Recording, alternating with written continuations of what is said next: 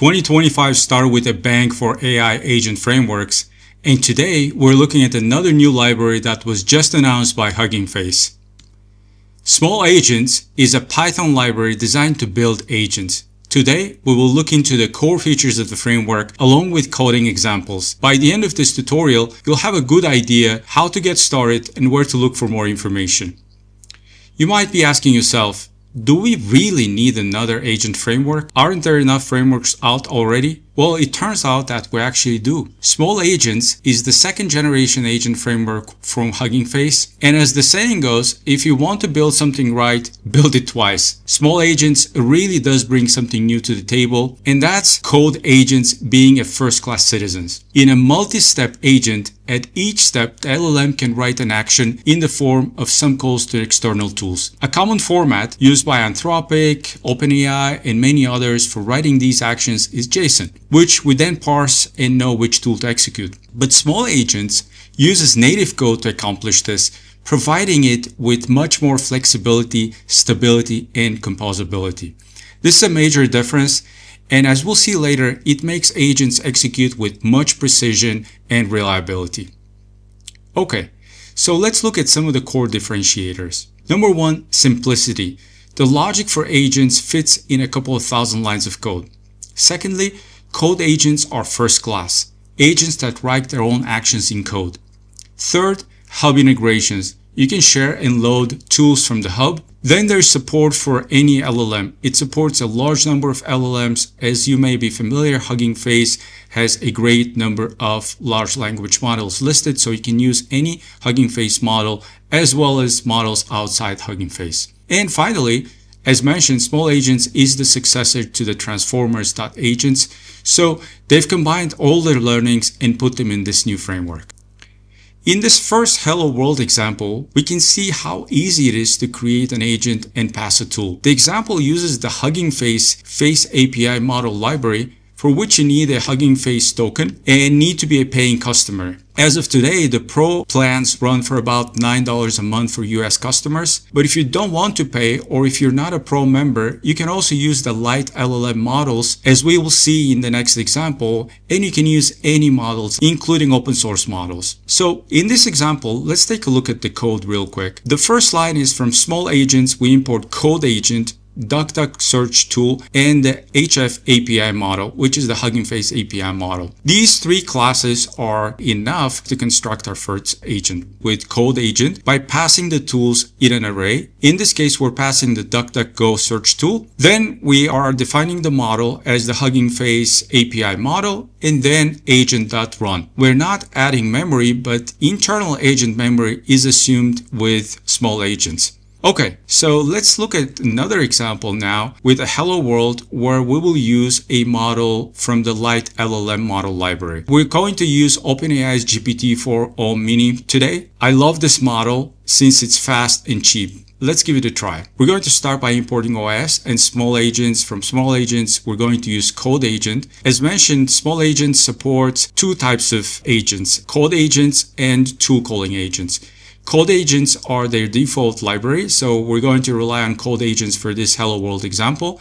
And we're also going to use the DuckDuck search tool and the LiteLLM model. So let's define our model here.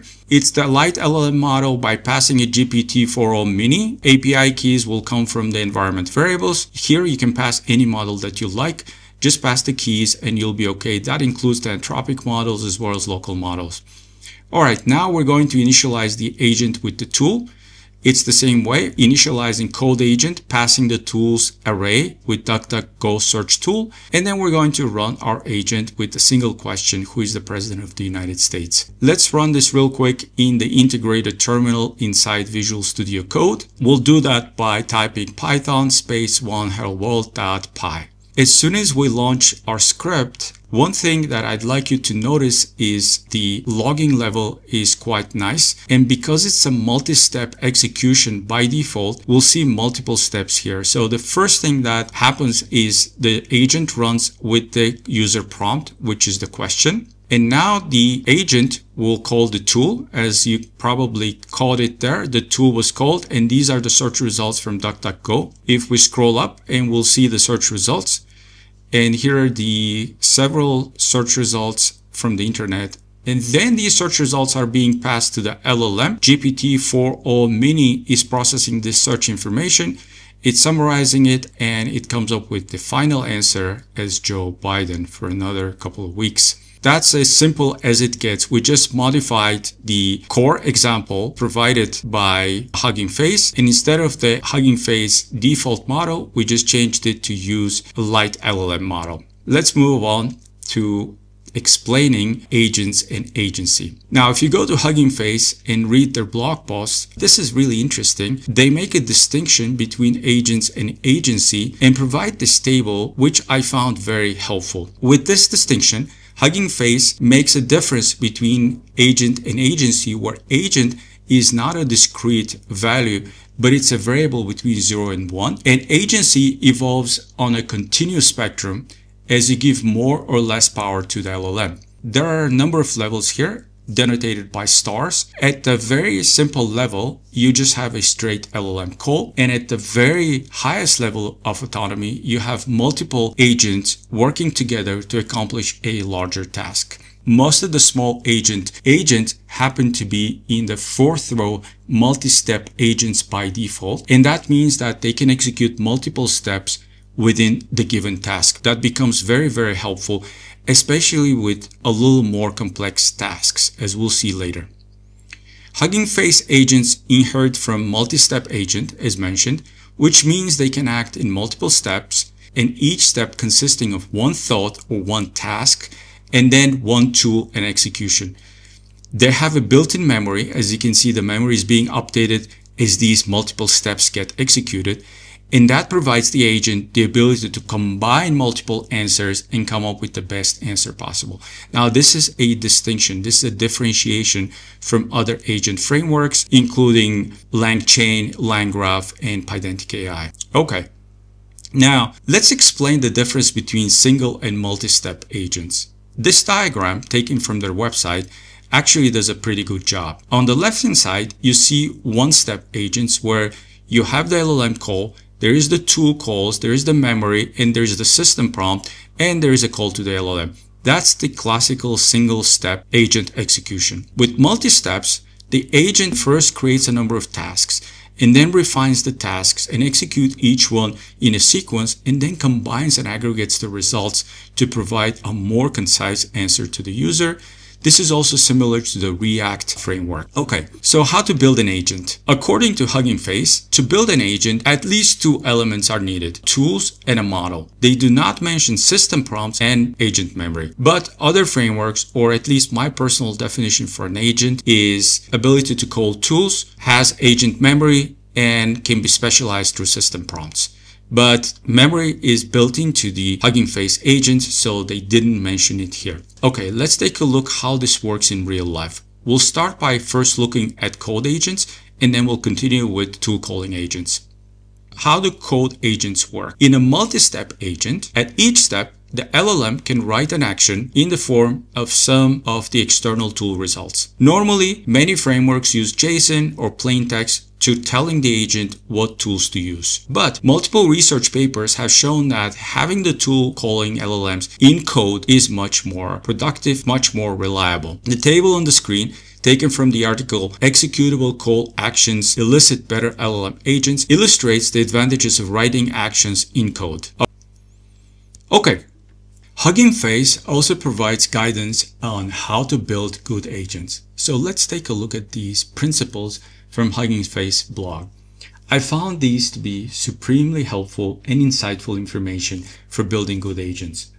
So let's start with the first one. The best agentic systems are the simplest. Simplify the workflow as much as possible. This sounds intuitive, but oftentimes we tend to complicate agent flows, and we use agents where simple LLM calls may be sufficient. Keep it simple. Number two, improve the information flow to the LLM engine. And this goes without saying, but the better the inputs to the LLM, the better the outcomes. Oftentimes, the good input can be enhanced through RAG, and that's a great method to improve the accuracy of the information inflow to the LLM. Next, give more arguments to the agent. make it more specific, write a better system prompt, provide better guardrails for the agent so that it can do its job with more accuracy and predictability. Use a stronger LLM. We'll look at how the open source LLMs stack up against commercial LLMs, but I cannot overstate this enough. Using a strong LLM with agentic capabilities makes tons of difference. And this is where some of the local open source models, especially if you're on a small machine, they don't really work that well. You may need to turn into a commercial model such as Anthropic, Mistral, or one of the OpenAI models. For weaker models, provide more guidance and more information to the model, and that way you can overcome some of the shortcomings. So if the model is weaker, perhaps build a better RAG system, or build better system prompts, or implement better multi-step or even multi-agent systems as opposed to doing it in one shot. So try a few shots, try multiple agents, try an if then blocks with logic inside the agent flows. That will improve the accuracy and the outcomes of the agents. So these are great recommendations. But speaking of models, how do the open source models stack up to the commercial models for agentic flows? Hugging Face has created code agent instances with some leading models and compared them on this benchmark that gathers questions from different benchmarks to propose a blend of challenges. So they've used multiple questions to measure the effectiveness of these agents. This comparison shows that open source models can now take on the best commercial models. This is exciting news, and it means that more access and more quality outputs are possible with cheaper LLM models, even in local setups. Great. Now that we've covered some good ground, let's go and wrap up this session. Using agents can significantly improve the outcomes of an LLM app. Smolagents from Hugging Face is a new framework that offers a simplified interface to building powerful agents. We've come to the end of another tutorial. If you hung out this far, thank you for your time and attention. I hope you enjoyed this introductory video and learned something new. I'm sure we'll make more in-depth videos on this promising framework in the coming weeks, but for today, this is a wrap. If you like this type of content, please consider subscribing to this channel and giving the video a thumbs up. If you have any feedback, please submit a comment. Thank you and see you in the next one.